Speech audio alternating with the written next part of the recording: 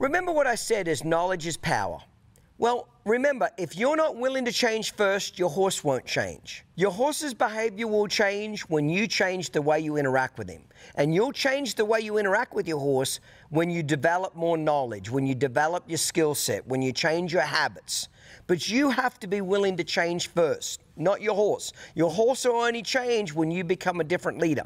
Horses are great followers if you'll be a great leader. But if you don't develop great leadership skills, he will not be a great follower.